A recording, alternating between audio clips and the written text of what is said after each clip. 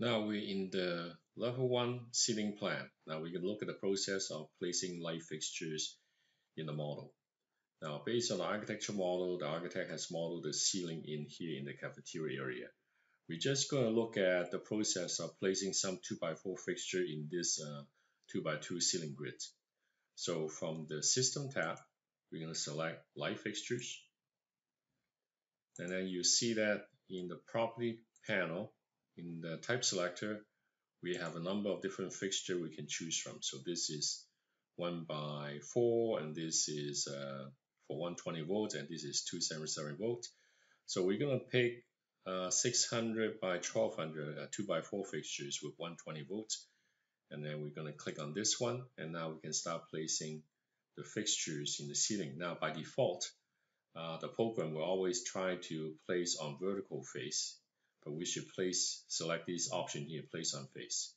This is a context sensitive menu item, so unless you're placing fixture, you will not see these options in the ribbon panel here. So we're going to click on this, place on face, and will be hosted in the face of the ceiling in the architecture model. Now we can just place a fixture here and snap to the corner intersection of these ceiling grids. Now if you press spacebar, it will rotate the fixture by 45 degrees. So if we want to place this fixture in a portrait orientation, we hit the spacebar again, it will go to a portrait orientation. Or you can just keep clicking on the spacebar, it will rotate the fixture by 45 degrees each time you click. So we can just pick a location here. We'll put one here. We'll put another one here. And we just keep clicking until we are happy with the number of fixtures we place inside this ceiling.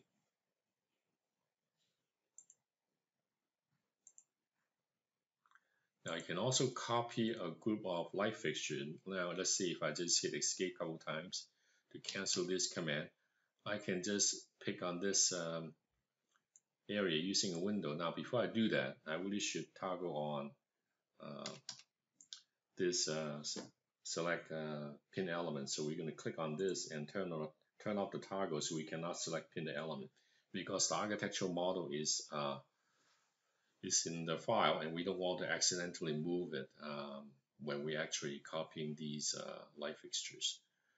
Maybe we want to move them, so we're going to click in here, select a window, and see this light fixture is selected. And then we can just put my mouse cursor over one of the light fixture. You can see that the cursor turned to a move arrow cursor, so we can actually just move this by one tile. Now if we want to create additional row, we can actually select the copy command or type CO from the keyboard, and we can copy this group of fixture that was previously selected and pick a point, first point of displacement, and then pick another point here.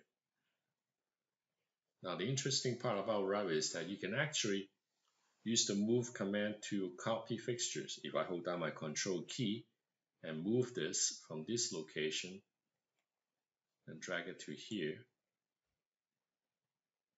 and it will actually make a copy. And you can always select any of these fixtures or a group of these fixtures and go to the type selector and change it to a different type. Say I want to change all these to 2x2, I can do that. So this is a general process of placing light fixtures in the ceiling.